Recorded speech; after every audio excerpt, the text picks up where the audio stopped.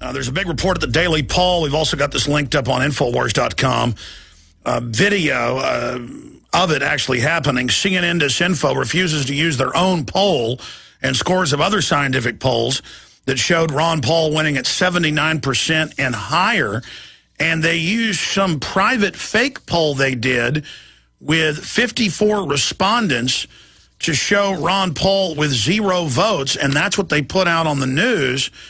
But only in the fine print did it show that it was only 54 votes. Romney with 51%, Bachmann with 21, Pawlenty with 9, Gingrich with 7, Herman Cain with 4, Santorum with 4, Paul with 0.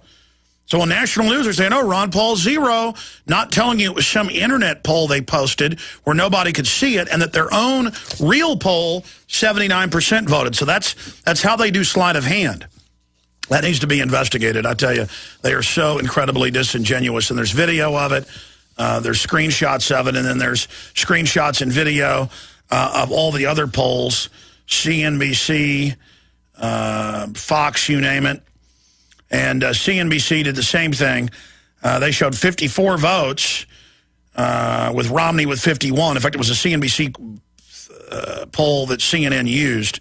Some internet poll that I guess no one even was able to see. I mean, we put a poll up on Infowars, and it gets 5,000 to 6,000 in a day.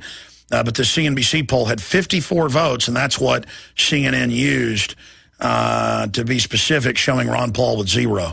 When their own CNN poll that we have video of and a screenshot showed him winning by 79.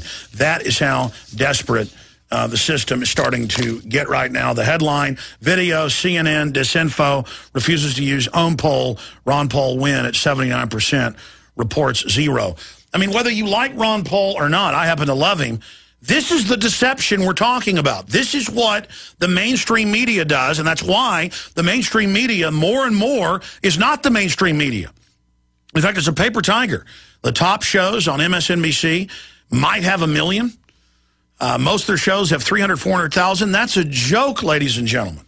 Mainline talk radio in big cities like New York or L.A., the top radio shows that are only on in those cities can have upwards of 500,000 listeners conservatively in an hour.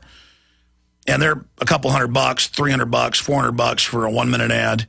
And then meanwhile, the same 1-minute ad on MSNBC is 10, 15, 20,000. Again, it's all a fraud.